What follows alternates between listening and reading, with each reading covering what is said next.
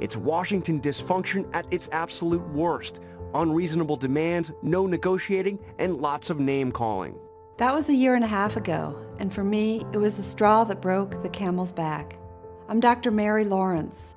When Congress shut down the government, I was the interim executive director of the Department of Defense, Department of Veterans Affairs, Vision Center of Excellence in Washington. We were dedicated to the care of our wounded warriors with serious eye and vision injuries, many of whom had suffered these devastating injuries on the battlefields of Iraq and Afghanistan.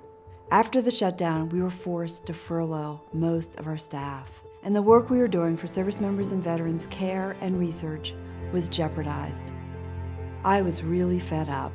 I've been an ophthalmologist, educator, and eye surgeon my entire career, serving veterans for the last 17 years. I was all too aware of the hurdles our men and women face when they come home. And there I was, seeing Washington gridlock create yet another one, hurting our ability to provide the best possible care to the very people that raised their hands and volunteered to go into harm's way. And that's when I decided it was time to stand up and do something about it. So today I'm running for Congress. As kids, my family moved around, but my parents grounded us with Midwestern values. And from my grandfather, a minister, I learned that our faith calls us to serve others, to leave our communities a better place than we found them. That's why my husband Jim and I chose to raise our 3 boys here, because Minnesotans look out for each other.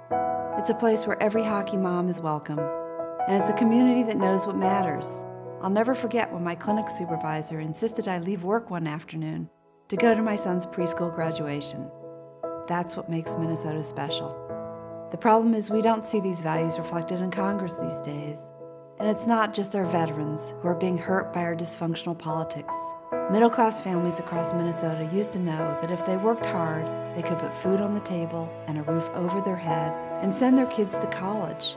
Now, too many are struggling just to make ends meet. So when Congress is obsessed with scoring political points instead of serving the people who pay their salary, something's got to change.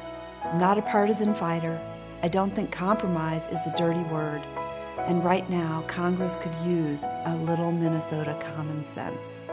If I have the honor of serving you, I'll listen to good ideas no matter where they come from, and I'll never forget who I work for. Not a political party, not Washington's special interest, you. Please join our campaign, and together we'll do our part to make a difference.